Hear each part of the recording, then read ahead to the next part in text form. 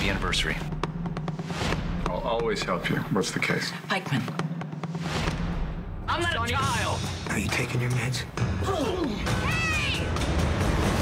General Hospital latest update, secret romance revealed, Carly turns nurse for mysterious John, Drew and Nina heat up behind closed doors.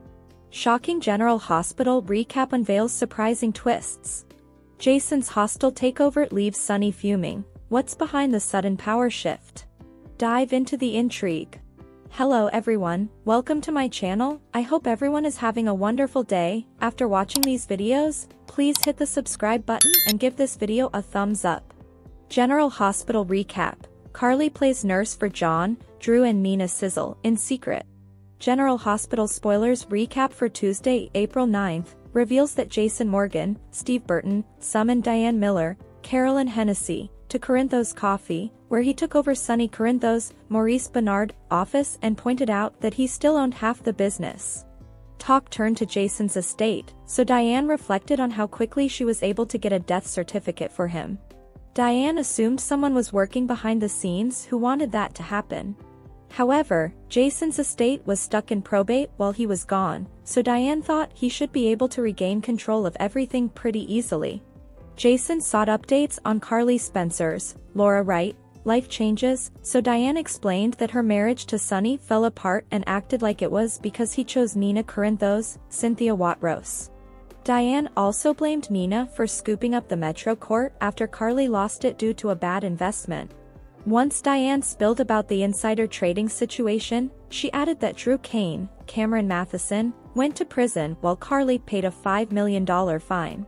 Diane put the blame on Nina for reporting the SEC violations and suggested that Carly was working to rebuild her life through her work at Bobby's. After Diane mentioned how resilient Carly was, Jason backed her up on that. Although her paralegal was supposed to bring some papers, Diane guessed she got spooked and didn't want to come to that part of town at this late hour. Diane insisted she'd get them to Jason tomorrow and agreed to deliver a message to Sonny for him. Jason wanted Diane to tell Sonny that he was reclaiming his half of Corinthos Coffee and would be working there from now on. At the Metro Court, Nina realized Willow Corinthos, Caitlin McMullen, and Michael Corinthos, Chad Duell, were having an early anniversary dinner, so she brought some champagne over to the table. Nina also said she'd have the chef prepare a 5-course meal, but Willow reminded Nina that she didn't want to see her and thought Nina was going to respect her wishes. After Nina offered an apology and vowed to cancel the special meal, she took the champagne with her as she left. Michael got his night with Willow back on track, so he gave her a fancy bracelet that Wiley Corinthos, Byron Weaver, picked out once his dad narrowed it down for him. Willow admitted she was working so much at the hospital and missing special moments that would only come while the kids were little. Michael pitched the idea of Willow throwing herself into charity work that would allow a more flexible schedule and still allow her to give back. Once the conversation shifted to Drew Kane, Cameron Matheson, and how much changed for him when Jason came back, Willow had sympathy for him.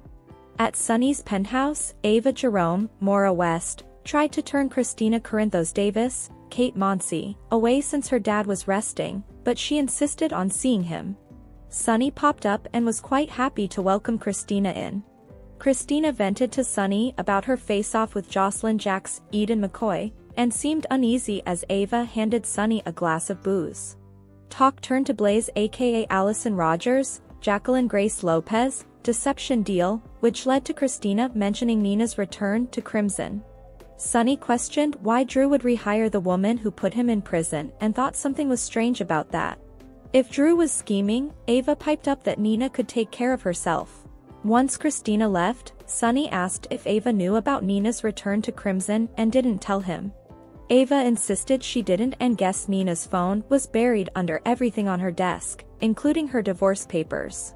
Sonny eventually seemed like he was on the verge of kissing Ava, but Diane's arrival interrupted them.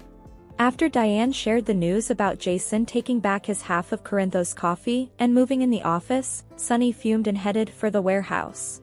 Once Sonny found Jason later, he warned that he didn't want him there. At Bobby's, Carly took Drew's call and heard about his run-in with the FBI. Drew thought Carly should let Jason worry about himself while she took care of her girls. Next on Tuesday's General Hospital episode, Olivia Quartermaine, Lisa Lo Cicero, showed up and vented to Carly about all the problems she was having in her partnership with Nina. Diane's paralegal also popped up with legal papers for Jason, so Carly said she'd deliver them and headed toward Corinthos Coffee. In Carly's SUV, she found two guys beating someone up, so she honked and yelled until they ran off. When Carly approached the man to check on him, she was surprised to find the victim was John Jagger Cates, Adam Harrington. John refused to let Carly call 911, but she insisted on helping him into her car and up to his suite at the Metro Court. Carly also vowed to get John a painkiller and some ice, so he relented on letting her tend to him. Once Nina approached Drew in his office, she pushed him to help her. If Drew put Nina on Aurora's board of directors, that would force Michael to work with her and open the door to the relationship she wanted with Willow. Drew wondered what was in it for him, so Nina pointed out that Carly would think they were allies and that would drive her crazy. Nina wound up bickering with Drew again, which led to her grabbing his shirt as he tried to turn away.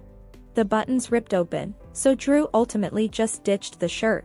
Some flirting ensued as Nina and Drew tested the waters, which led to Nina unbuttoning her blouse a bit before Drew kissed her.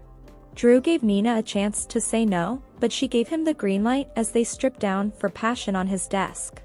General Hospital spoilers say Nina and Drew's hookup will lead to some complications, so stick with us for more predictions on all the trouble that's looming. Today's next update, Sonny and Jason's tense meeting. Since when is Jason into hostile takeovers? General Hospital spoilers and updates tease Sonny Corinthos, Maurice Bernard, and Jason Morgan, Steve Burton, will have a very tense meeting.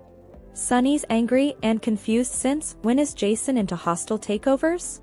General Hospital, Jason Morgan is taking over Corinthos Coffee. Sonny owns several businesses, but Corinthos Coffee has been the main one, started by him and Jason. Sonny owned 60%, Jason owned 40%. And Jason once owned a motorcycle repair garage. When Brando Corbin, Johnny Wachter, came to town, Jason and Sonny let Brando have the motorcycle shop, which he turned into a car repair garage.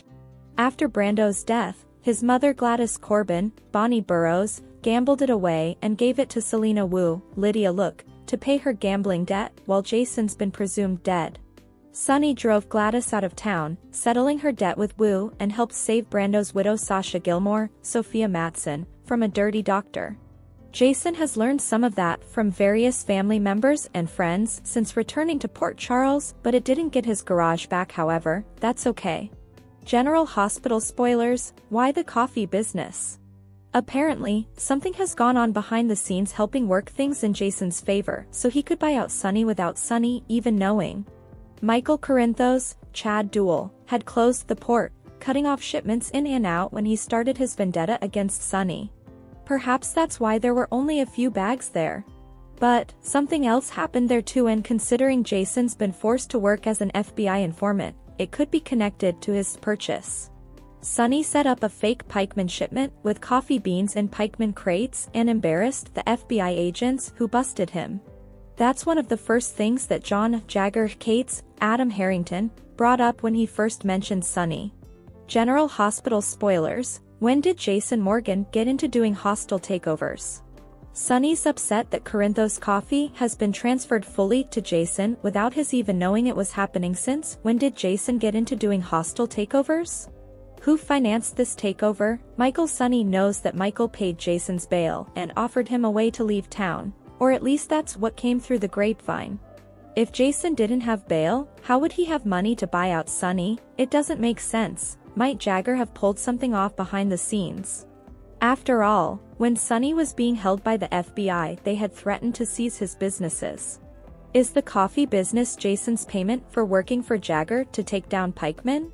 Thanks for watching this videos. Please hit the subscribe button for more updated news.